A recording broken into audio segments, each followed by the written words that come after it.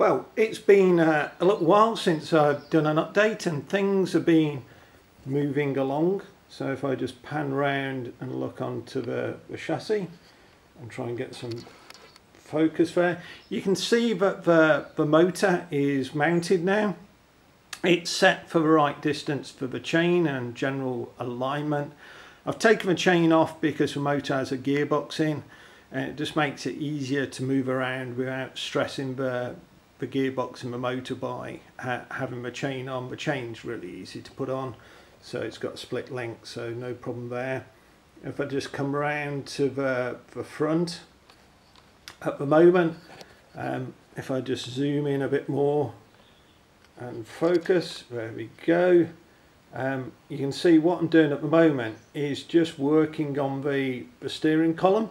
So it's got a small steering rack just to make it easier to steer around, and with that in place I'll be able to cut the steering column to length, and once the steering column is cut to length then obviously you can test the other bits out. I'm still waiting for some tie rods to come. I had tie rods sort of previously that I'd made, but I've run out of the nuts, and of course because it's tie rods, it's both left hand and right hand threads, so I've got lots of one but not the other. So I bit the bullet, I've ordered some more, and hopefully they'll arrive soonish so I can get that end buttoned up. And if I just come round, you see the body has now come on a bit more, and the body's sitting on its side at the moment. The underside is painted, and the idea is that with the underside painted I'll be able to then put the body onto the chassis, and then lots of the little holes that I've had to drill because that's where screws have gone, I'll be able to fill, sand, smooth it all, with it being a rolling chassis. I'm running out of space in the garage at the moment, so that's just going to help me move things around as I'm working on it. So yeah, the next step is today I'm hoping to both get the steering column cut to length and also figure out which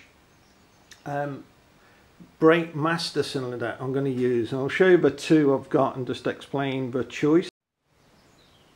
So here's my two brake master cylinders for both AliExpress specials. The one on the left is the one I've used on two previous hackies. The one on the right is a new one. I haven't tried that one before. But they actuate in two different ways. So the one on the left, the pivot point is here. So you can see there's a pivot point there, which means that you have to move this that way. Whereas this, the pivot point isn't really, it's a plunger more than anything, so it pushes in that direction. And in both cases the brake master cylinder is going to sit in front of the pedal, so having a plunger go that way, so when you push the pedal actuates on there through a clevis pin, pushing that way works quite well. For this it's a bit more awkward in that if you want the brake pedal to move this that way, then of course that's got to sit in front of a brake union. So that's got to be the front, that's got to be the back as you look at the Kiddy Car. Not impossible, it does make the linkage a bit more difficult, also means you've probably got an offset with the linkage. So that's why I've ordered this. I want to see how that looks. But before I try either one of those, I need to get the steering column in place, because the steering column is going to dictate how much space I've got to play with for mounting the brake cylinder in the pedal area.